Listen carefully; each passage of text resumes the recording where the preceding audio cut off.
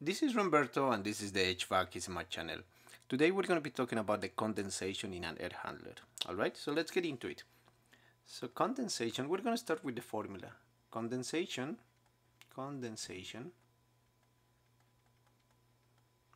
it's going to be equal to the following. It's going to be equal to the mass flow rate of water, which is going to be equal to the mass flow rate of air times the humidity ratios. Humidity ratio 2 minus humidity ratio 1. Okay, so we're gonna put in here what is everything. So this is mass flow rate, okay, and the other one is gonna be the same. This is gonna be mass flow rate of air. Here we go, mass flow rate. Okay, so what are the units of this? This is going to be pounds, and I'm doing this little by little, okay, so that way we're able to understand everything. Okay, so this is not going to be the same. This is mass flow rate of water. Okay, so that I'm going to put that with another color, mass flow rate of water. Here we go, water, and this is going to be mass flow rate of air. Here we go, see, air, water. And then why do we have a dot on top? Because we're saying about rate. When you're talking about rate, you're talking about time. So when it's time, we're gonna say this is mass, which is pounds, rate per minute. Here we go, per minute. The other one is gonna be the same. See, mass, which is m, rate, which is divided by time, which is minutes. Or it could be hours or anything related to time. All right, so those are the units of the first one. Okay, so when we're talking about calculating the condensation, we're trying to be practical and we're trying to obtain the GPMs. So in other words, how much water goes through this condensate line. See, right here, there is like a condensate line right here. See, how much water is getting pumped out outside. So I need to know how much GPMs are getting through this condensate line. So that's going to be calculated by this formula, which is already mass flow rate of water and air. And then how do we get GPMs though? We're going to obtain GPMs by obtaining the mass flow rate of water, because we're going to obtain the pounds per minute, and just we're going to use a conversion factor to transform it to gallons per minute. Instead of pounds per minute, gallons per minute. So this is the key. Let's put, since this is the key, I starting here. So this is the start. This is what we need. Okay, the other ones are going to be humidity ratios directly. Okay, so this is going to be humidity ratio, humidity ratio, and the units are going to be pounds per pounds.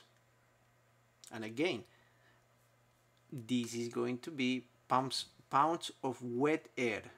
Here we go, pounds of wet air or moist air or water divided by pounds of dry air. So this is wet, this is dry. All right, the other one is going to be the same. The other one is going to be W1 humidity ratio,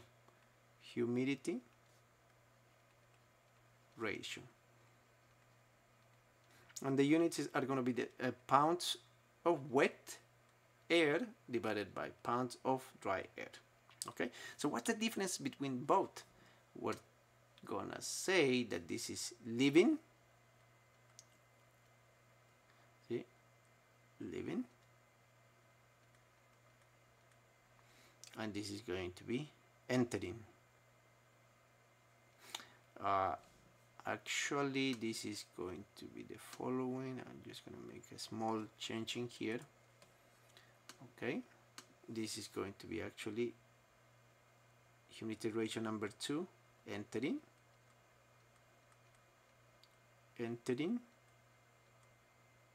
and this is going to be leaving. All right, so if we're going to have all of these variables, we're going to be able to calculate how many GPMs, gallons per minute of water are condensated. Another part that I want to explain in this video is like, why is condensation happening? How is water getting into this air handler? So what happens is that what we have in here is the air handler, and it happens that the air handler has a coil. See, I'm drawing the coil in here. In this case, it's an A coil, and the coil is very cold, actually, very cold, to the point that usually the temperature is like 55 degrees or 50 degrees Fahrenheit. And what we have in here is that the air is coming here very, very hot. Okay, so the air is coming at 80 degrees dry bulb and 70% relative humidity. So the return air is coming from here. Okay, and it's coming at 80 degrees Fahrenheit and 70% relative humidity. Okay, so since this air is 80 degrees Fahrenheit and this is very cold, 75 degrees, that's when condensation occurs, because this air, which is at 80 degrees Fahrenheit and 70% relative humidity, is giving me a dew point. Let's put in here dew point, dP, of 69. And you're going to say, like, how the dew point is 69? Because with two data, see, with 2 points, with two givens, having the 80 degrees Fahrenheit and 70% relative humidity, you are able to obtain all the properties, thermodynamic properties of air. You're able to get humidity ratios, dew point, a specific volume. You only need two given. Okay, so since we have that, how did I obtain dew point of 69? Two ways. The psychrometric chart. You can always go to the psychrometric chart. Psychrometric chart. And there is another video that I made before, all related to how to obtain these properties in a psychrometric chart. Or you can always go online. Just get a psychrometric, an app on the phone, which is very handy. There is a lot of phones. I mean, a lot of apps on the phone that you're gonna only put like psychrometric chart, and there are some that you have to pay $1, other ones $20. There's a lot of variety. So it's very handy to have an app in the phone, and then you just put these two data, and then you obtain this. Or you can always use the psychrometric chart too. All right. So the dew point actually is 69. See, since the dew point of air is 69, and this dew point is greater than the temperature, than 55 degrees, then there is condensation. See? So that's what, and where is that gonna go? That's why we have a condensate line in here. Condensate line, we have a condensate pump, and this is gonna pump it out outside, because maybe there's no drains in here, or it's very a tight space, so that's why they put the little giant, and then it pumps it up. All right, so now we're going to obtain the GPMs, which is gallons per minute. Okay, so how do we obtain that? What we need in order to obtain that is the following. We need mass of air, we need humidity ratio. Okay, so let's start with the humidity ratios. So what we're gonna do in here is enter. What is entering? Entering conditions. Okay, what are the entering conditions? The entering conditions are these. See, the air is coming in at 80 degrees dry bulb or Fahrenheit, which is the same, and 70% relative humidity, RH, relative humidity.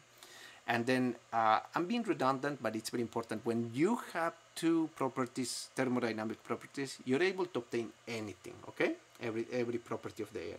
So in this case, if you input this in your psychrometric chart or your application in your phone, you're gonna be able to obtain a W2.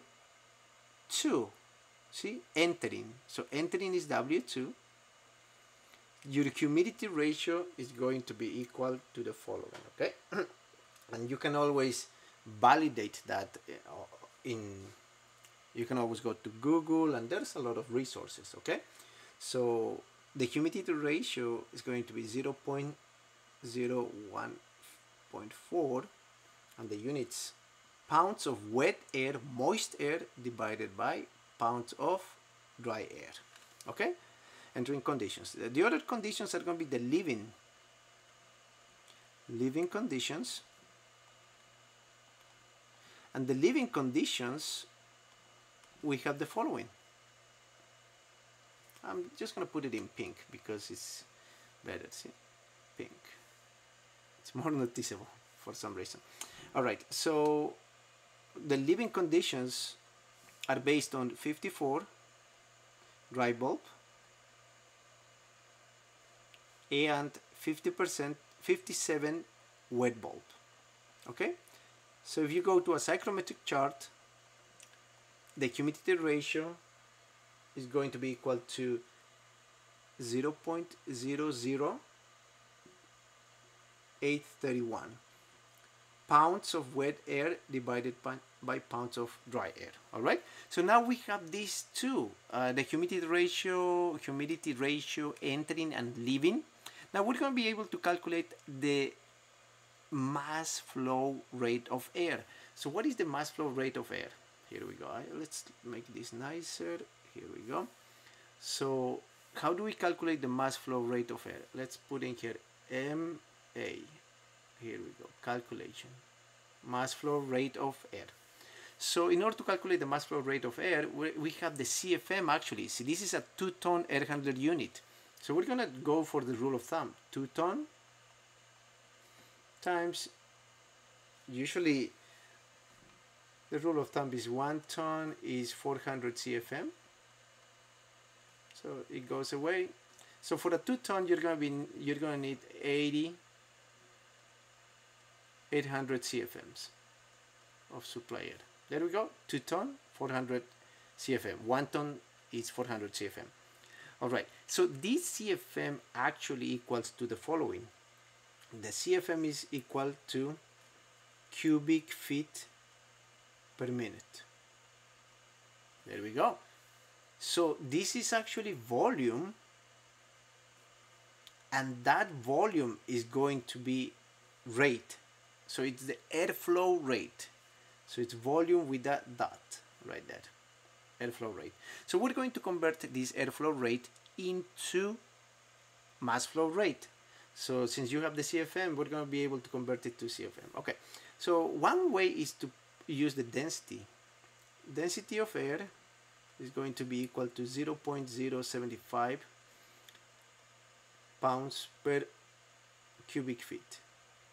But the only problem with this is that this is at standard conditions. Standard conditions.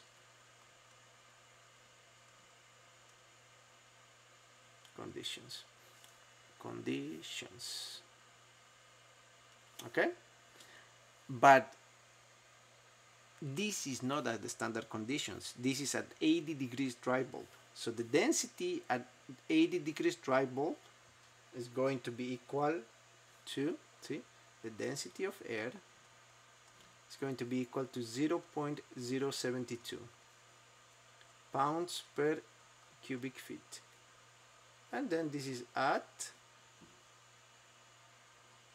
80 degrees dry bulb or Fahrenheit. There we go. It's not the standard condition, it's this. So we have to use this. So in order to calculate that, we're going to have 800 cubic feet per minute times 1 cubic feet is 0.072 pounds, goes away, and this is going to be equal to 57.6 pounds per minute. There we go. So this is the mass flow rate. So now what we have, let's check with pink. We have this, and we have this. So we're able to calculate that. All right, let's do the plug-in check. Okay, so then my mass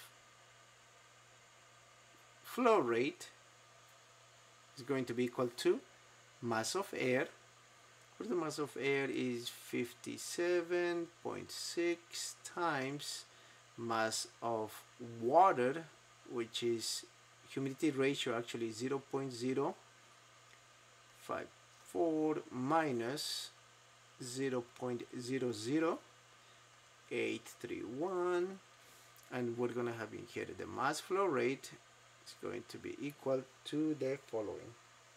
Okay, if you do the calculation in your calculator, this is going to give me 0.408 pounds per minute. All right, here we go. But now what you need and what is very, very handy is the GPM. We want to obtain the how many gallons per minute are condensating. All right, so for that you just need a conversion factor. Conversion factor that indicates that 1 gallon of water equals 8.34 pounds of water. They go away, and finally you have your answer. Your answer is going to be equal to 0.05 gallons per minute, which in other words is GPM, which, since this is mass and this is gallons, this is volume, we're going to put this as a V, since it's divided by minute rate, which is a dot. So there we go. We're going to put this in a nice box right there. All right, so this is the amount of gallons per minute that we're having on this condensate line. All right, so we're going to make this a little bit better so everything's in group. So this is my main formula, condensation, GPM. These are the entering conditions. See, entering conditions, leaving conditions. We calculated the mass airflow rate because we had the CFM based on the tonnage, and also we used the density of air at entering conditions. See, all right, and then conversion factors. Okay, well, I hope you enjoyed this video, and if you did, hit the like button and subscribe. Share and subscribe because that helps the channel. Also, that helps you to obtain more videos about this item. Okay, well, have a good one.